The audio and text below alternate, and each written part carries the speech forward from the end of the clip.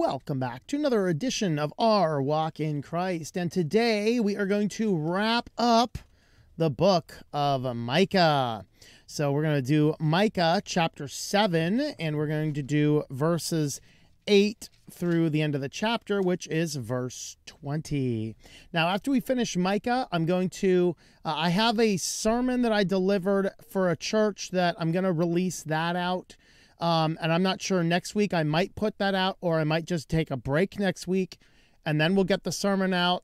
And then we may or may not do another break. And then we are going to jump into Haggai as the next prophet we do. So stay tuned. And if there will be in the next couple weeks, there will be 2 weeks that there is not going to be a video. And in the middle of those, there's going to be a sermon. I don't know exactly which order we're going to do things. I'm going into a conference next week, so I might want to probably just take next week completely off so I can focus on getting prepared for all of that kind of stuff. But with that, we are going to wrap up Micah today. Of course, last time we talked about the first 7 verses of Micah chapter 7, the old shall pass away.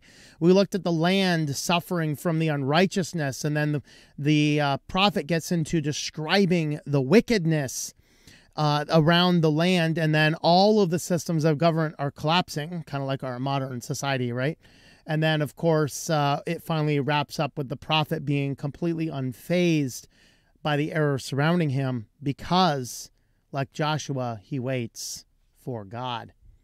Now, that being said, if you want to help support the channel, we do have our website at ourwalkinchrist.com. You can jump on over there, and you can see what our latest video is and our daily scriptures, and of course our prophet series. It looks like our prophet series did not get updated properly again. YouTube playlists are doing something weird and they're not updating properly. I'll get that fixed up in there just so that you guys have it. Of course, all the regular playlists, it's still there. It's just, for some reason, it's throwing the new videos at the bottom of the playlist. It's supposed to put them at the top, and I have no idea why. We'll go ahead and get that fixed though before long, and then of course this video will hopefully be in that spot as we move on. But with that being said, we're going to go ahead and dive on into the discussion, and we're going to look at start verses 8 through 10. And so having a look at Micah chapter 7, verses 8 through 10, do not rejoice over me, O my enemy. Though I will fall, I will rise. Though I dwell in darkness, the Lord is a light for me. I will bear the indignation of the Lord because I have sinned against him. Until he pleads my case and executes justice for me, he will bring me out into the light, and I will see his righteousness.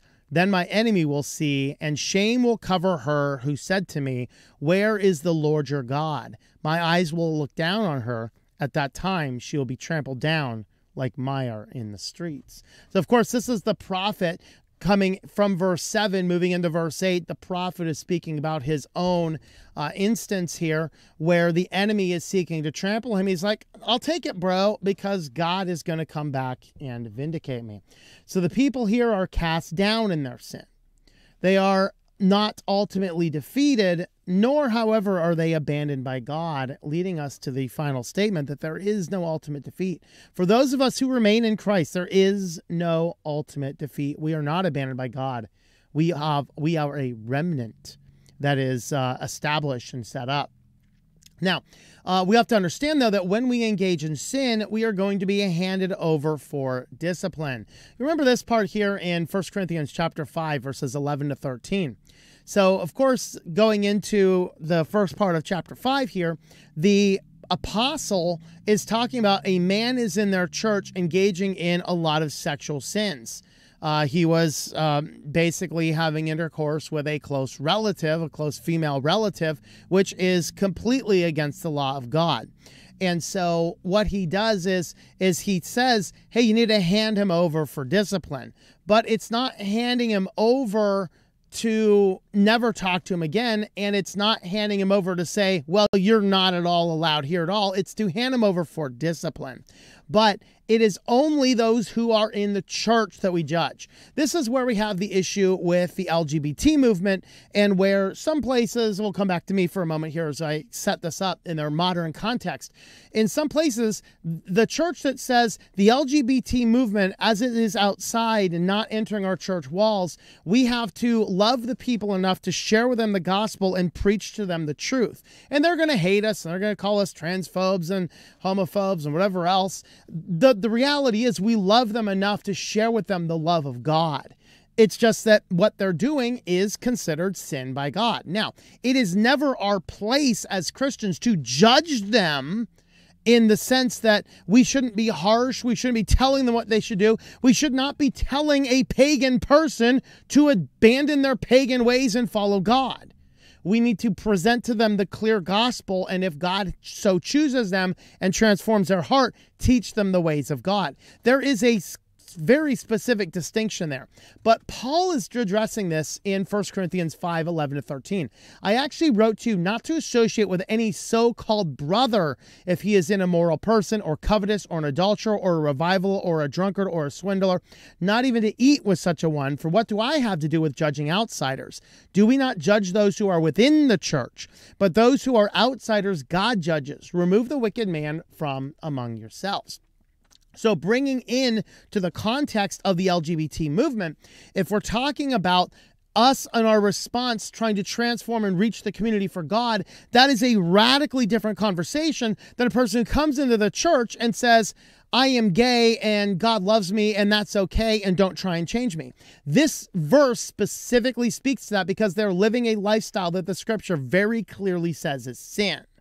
Okay, and so if they are coming in to say we are members of the church by being united to Christ, if they are not willing to cast off the sin, they are to be disassociated with in fellowship until the point in time that they repent of that sin. So that's really the distinction. Once you bring that movement into the church, that is where we have the serious issue where we're trying to change behavior on that front. But as far as the community outside the church not interfering with our church, we preach them the gospel of love as the approach. And that is really what's going on in this world here, because the time that Micah is preaching, it is so evil, it is so wicked. Okay, this is the time right before Hezekiah has all his reforms. We're talking about, in my book, Hezekiah's Prayer, I talk about the likelihood that Hezekiah was actually sacrificed to Moloch but survived. There is a Jewish historicity which suggests this. There is legend which suggests this. And it also explains why Hezekiah is the only king who died young without some big disease like leprosy or without dying in battle. Hezekiah died as a very young king for somebody who did not die in battle. Why? I think that he was physically weakened by his father sacrificing him among his brothers and sisters to the god Moloch. That's how bad he was. But as legend has, as I write in the book in Hezekiah's Prayer, as legend has, his mother bathed him in salamander blood, which was believed to save him. Now, did that practice actually save him, or was it just a miraculous event? Again, there's some discussion about that, but the Talmud actually reports Hezekiah was offered up, and the scripture seems to confirm that, as I talk about in the book Hezekiah's Prayer. So this is the prophet that is preaching in that time when kings were sacrificing their children to the gods. This is a wicked world.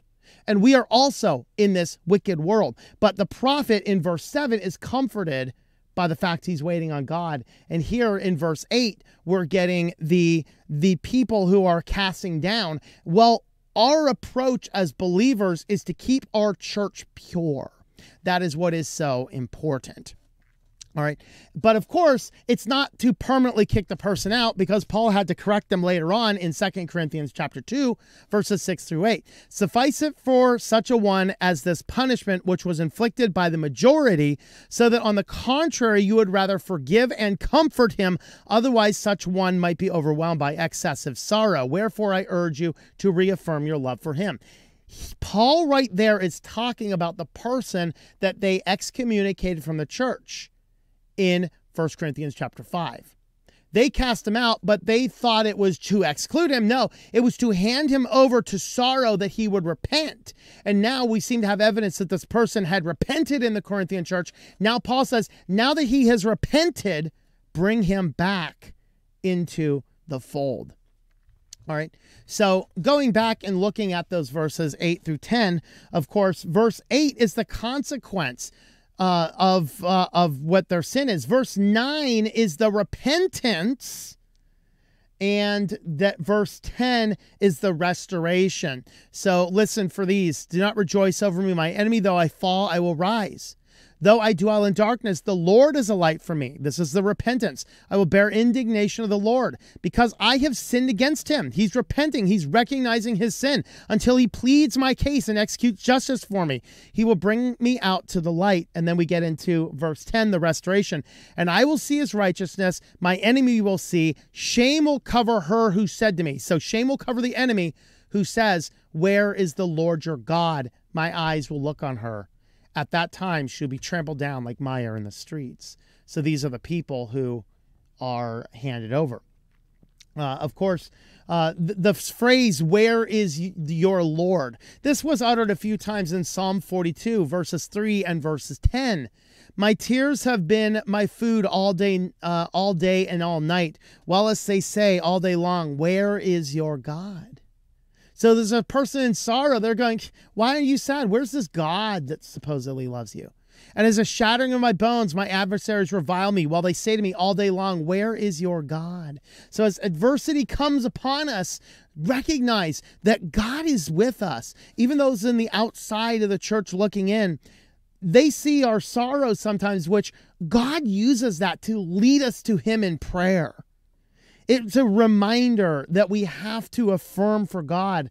Right here, the psalm looks at seeking comfort from God for all the despair while the enemies taunt him for seeking God. It's very much like we see in 2 Peter chapter 3, verse 4. Where is the promise of his coming? For ever since the fathers fell asleep, all continues just as it was from the beginning of creation. These are people so arrogant, they think nothing ever changes.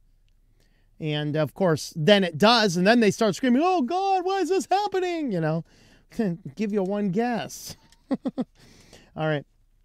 But what happens is they are, of course, repenting and turning back. Now we pick up, now verses 11 to 13. This is now, so Micah was preaching. Now it's God responding in verses 11 to 13. And then 14 through 17, we see that Micah is once again speaking. So this is God speaking, God's voice. Micah 7, 11 to 13. It will be a day for building your walls. On that day, your boundary will be extended. It will be a day from which they will come to you from Assyria and the cities of Egypt, from Egypt to the Euphrates, even from the sea to sea and the mountain to mountain, and the earth will become desolate because of her inhabitants on the account of the fruit of their deeds. So the kingdom is expanding. So God's telling him how this kingdom is expanding. It is expanding as the faithful gather together, leaving the world to sinners. This is really talking about the collection of believers in a, and this is where we have a little bit of possibly some theological differences. Or is this a millennial reign? Is this a rapture that occurred? Is this, and there's different theological systems, and all of them can speak into this particular verse. I'm not going to take a specific position on that right here because it's not an issue we're talking about. But what's important here is that the faithful are gathering in one place, and this leaves higher concentrations of evil. This is why, looking at modern politics, the good people who just want to learn how to live on their own and want to have more conservative views, they are fleeing New York and Michigan and Wisconsin and California. They're fleeing these, and they're going to the Texas, and they're going to the Tennessee, they're going to the Florida. And we're seeing a greater concentration of people. And as this is occurring, we're seeing a lot of these states where people are going to with conservative values, pushing out more immoral law, banning abortion under many cases, whereas the other states are still allowing it. And we're seeing in the states like California, in the states like New York, we're seeing a concentration of evil. And in these states where people are going more conservative, we're actually seeing a lot more of a concentration of good from the moral perspective. I don't think the Republican Party is necessarily good. I don't think the Democratic Party is necessarily bad. I think they're all evil and of the world, and we don't have any real role in them. But we can't help deny seeing the focus on the past and keeping those conservative lines and saying, hey, we're not just going to kill babies for the sake of killing babies. We're not going to move on the liberal agenda just because it's a liberal agenda. We're going to stop and put on the brakes a little bit. But we start seeing this concentration, and that's what's going on in this world is people are basically collecting together in their individual groups, and we are seeing this as our world becomes more polarized. It's hard to find places where we can sit together and actually disagree with each other on simple points and get along. I mean, even in the Linux world, we're getting too much of this, such that radical LGBT members are attacking me. I'm not even really saying anything about that community over there. Sure, we do on this channel because this is where we're talking about the scriptures. But over there, I've been very clear. I don't care if it's the Roe versus Wade overturning that pushes you to privacy, or if you just come to it recognizing the dangers. Hey, I'm glad we're here at the same table, and let's come together and say, okay, let's focus on how we can be private online. I don't care how you've arrived at your conclusion that you need to do that, as long as we do that. Yet I get attacked simply because of this channel, and I have these positions where I speak boldly on these fronts. Okay? And I don't talk about this stuff frequently on the other channels, if at all, which is very interesting. Yet still, that is the channel that seems to get canceled because of my personal beliefs. Very interesting. But this verse applies to those people attempting to assault me. They're going to come together, and then they're going to figure out the desolation that's going to happen on the fruit of their deeds. And that's why I've been, pray the whole situation to God. That's what I've been telling everybody. I don't care. Verse 11. The enemies are defeated by God. The preparations of the future will be achieved. In verse 12, the people will come, and those of God to God, and those of Satan to Satan. So have a look at Isaiah 19, 23 through 25.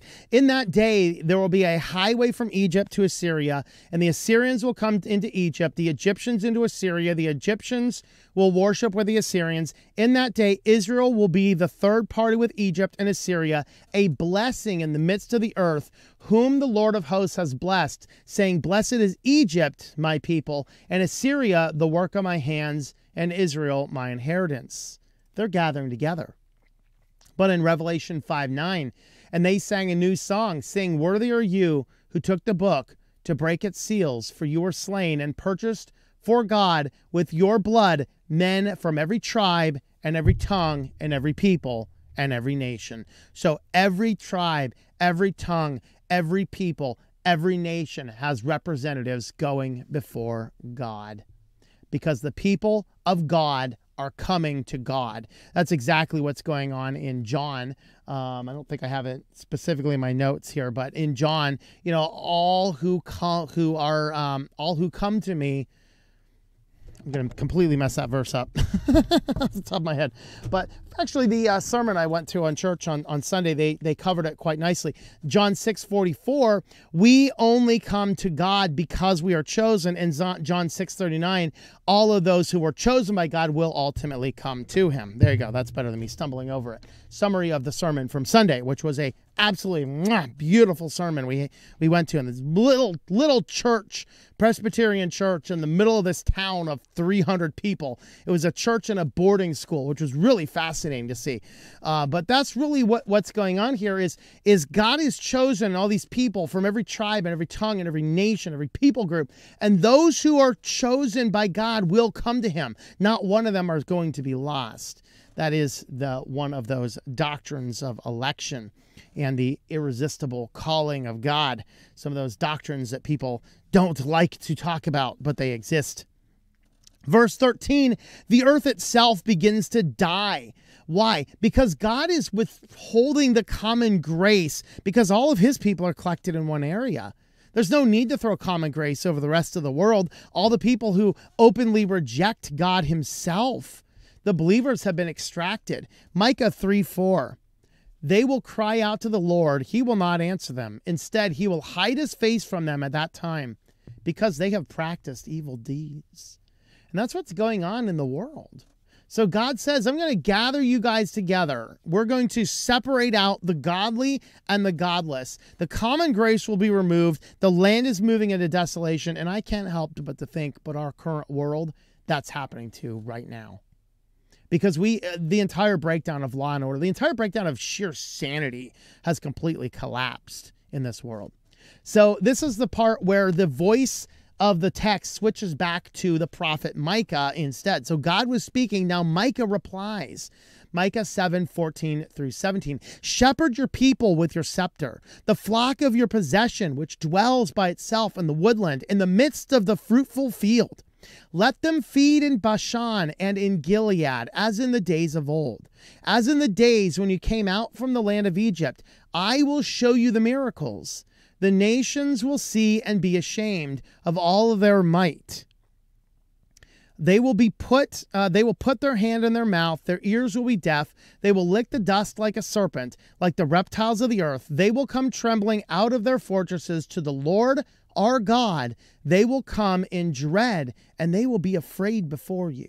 So you notice how the previous texts here, look at all the references. It will be a day for building your walls. On that day, your boundary will be extended. On that day, you will come. There's this more of a passive tense in the voice, suggesting it's from God. Whereas here, you see that it's quotes talking about your people, your scepter, your possession. So you can see that this is the prophet now speaking back to God, echoing the texts of what is happening. So look for that as you're looking at the Old Testament prophecies specifically. You'll track those voices, and it'll help you understand who is speaking to whom and why.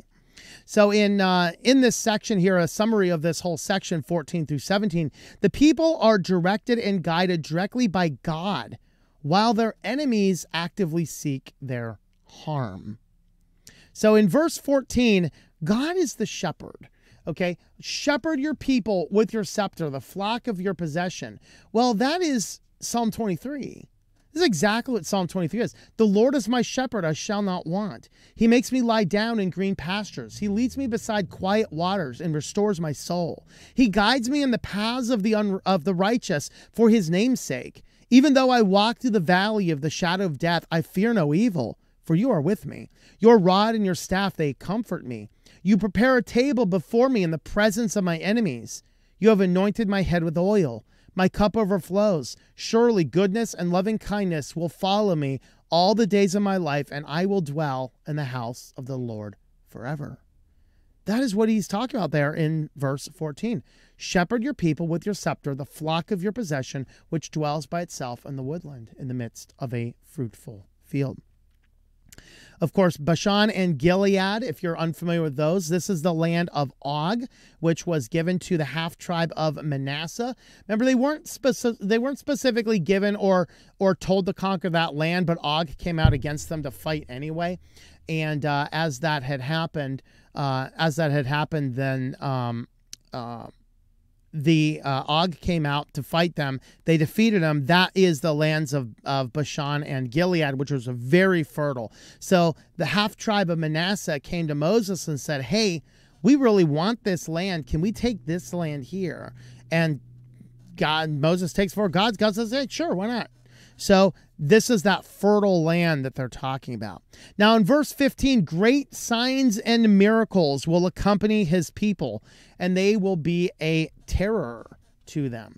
This is look at in Joel. Of course, we did a whole series on Joel, chapter 3, verses 14-16. Multitudes, multitudes in the valley of decision. For the day of the Lord is near in the valley of decision. Of course, this is talking about the Armageddon. So the sun and the moon will grow dark. The stars will lose their brightness. The Lord roars from Zion and utters his voice from Jerusalem, and the heavens and the earth tremble. But the Lord is a refuge for his people and a stronghold to the sons of Israel. Yeah, that's what's talking about there in verse 15, where he's really talking about the terror of the enemies is going to multiply all of these terrors. This is miraculous events, the same type of things that happened as God fought some of Israel's battles early on during their exile. Or exodus, I should say. Verses 16 and 17, the people who are hostile to God's people, so the wicked who are hostile to the righteous people, they at once realize their mistake. So we have very similar imagery from Job chapter 40, verses 4 and 5. So God, remember, asks him through Job 38 and Job 39 just a series of rhetorical questions, all of which indicate that Job is a meaningless little speck on the world. He was a little bit full of himself. So God finally stops for a breath, and here Job gets his word in 2 chapters later. Behold, I am insignificant. What can I reply to you? I lay my hand on my mouth. Once I've spoken, and I will not answer, even twice, and I will add nothing more. That is what is going to happen to the enemies of God's people as they come down and attempt to destroy them. They are going to circle around Israel, trying to wipe them out, and they are going to recognize in a hurry that every knee will bow, those on heaven and those on earth and those under the earth. That means whether you're going to go to heaven or whether you're going to go to hell, whether you're raptured and taken up to heaven while you still have a physical body or whether not, every knee is going to bow. And all of those people who spent their life's career rejecting God, mocking Christians, are going to get on their knee before Jesus, denounce him as Lord, before being cast eternally into hell. So repent now before you find yourself in that position. Because if you do not repent before that position, if you bow that knee, having never sworn an allegiance to Christ, you are going to be in hell for an eternity. Bow your allegiance to Christ today, willingly. Now, that was, of course, was Philippians 2:20. In the name of Jesus, every knee will bow, those in heaven, those on earth, and those under the earth, those who have already ascended, those who are here now, those that have left behind. That is what is going to happen there. Now we wrap up the last 3 verses, 18 through 20. Who is a God like you who pardons iniquity? So, of course, this is looking at the tenses. Micah is now speaking again. Who is a God like you who pardons iniquity and passes over the rebellious acts of the remnant of his possession? He does not retain his anger forever, because he delights in unchanging love. He will again have compassion on us, and he will tread our iniquities underfoot. Yes, you will cast their sins into the depths of the sea. You will give truth to Jacob and an unchanging love to Abraham, which you swore to our forefathers from the day of old. God's love is for the remnant. Okay, the remnant people, remember, is those who remain faithful through the difficult trials to come. Those who remain faithful until the very end are those who are redeemed. And God has this deep love for the remnant. Isaiah 46:3. Listen to me, O house of Jacob, and the remnant of the house of Israel, you who have been born by me from birth and have been carried from the womb. All right, so these are people who have been born from God by birth. They have been elected. They have been sovereignly chosen. Of course, Jeremiah 23, verse 2. I myself will gather the remnant of my flock out of all the countries where I have driven them and bring them back to their pasture, and they will be fruitful and multiply. So again, God speaks of this remnant. God passes over their transgressions. Why? Because they have already accepted the sacrifice of Christ, and Christ's sacrifice atones for their sin. In Romans 5:9, much more than having been justified by his blood, we shall be saved from the wrath of God through him. So it is the sacrifice of Christ that gives us this. Now, as far as compassion, God has mercy on us because of our standing in redemption. It is not God has mercy on us because God loves all of his human beings perfectly equally well. No, some of us are born of heaven and some of us are born as hell. And the scripture specifically speaks that God has difference in his compassion. This does not make him the author of evil, as some have suggested, nor does it make him specifically, explicitly good, explicitly bad. It makes him God. It makes him sovereign. And in Romans 9:15 through 16, we see this. He says to Moses, God says to Moses, I will have mercy on whom I will have mercy. I will have compassion on whom I will have compassion. It does not depend on the man who wills or the man who runs, but on the God who has mercy. God has compassion. He offers us a sacrifice through Christ Jesus, that if we repent of our sins, and that is important, we repent of our sins, we recognize what we do is sinful. We repent of our sins, we turn to Christ, and then we spend our lives understanding and studying and getting into the mind and the heart of God through prayer and through Bible study. We go ahead and we get into all of that. Then we recognize that a person who repents, who turns to Christ, is a person who is numbered among that elect. Now, we do not know who is elect and who is not, and this is why we have the command to love all people and to share the gospel and to alleviate all suffering in the world where we happen to see it. That is what the purpose is. And we come to this final conclusion in this book, this chapter and in this book. God is the source of compassion and comfort when we are faithful to him. Now, God does have common grace. A person who doesn't believe in God doesn't just live this horrible, wretched life, and a person who comes to God doesn't live this perfect and sanctified life. In fact, that was a form of Americanized Christianity. Just come to Jesus and all your problems will go away. No, Jesus gave us one big promise. While you're in this world, you're going to suffer. Okay, that's the promise that we have from God. So it's not that we're going to completely be free of any suffering, but he gives us the grace and the love and the compassion and the joy in our heart to survive through the greatest trials and temptations that the world will send us, because they are going to send us trials and temptations in this world. But we have one duty. We are left here on earth so that we can preach the gospel and alleviate suffering wherever we can find it, and to point people to the one true compassionate God, whom he will love and whom he will have compassion. So repent of your sins today and turn back to Christ. With that, if you want to help support the channel, have a look over at the website. Of course, we talked briefly about the book Hezekiah's Prayer. You can have a look over here at Hezekiah's Prayer. You can actually have a look at the book sample. You can see, whoop, I clicked the wrong button there. You can actually read the introduction to the book over here on the website, and you can see our list of scripture references that we have. And there are links if you like ebooks, print books, audiobooks. We have all of those available as well. In fact, you can listen to a 5-minute sample of the book down here on the website as well. So you can go ahead and do that as well. So you can find all that and other books that I have over on the website at ourwalkinchrist.com. With that, thanks for watching, and I hope that you enjoy your daily walk in our Lord.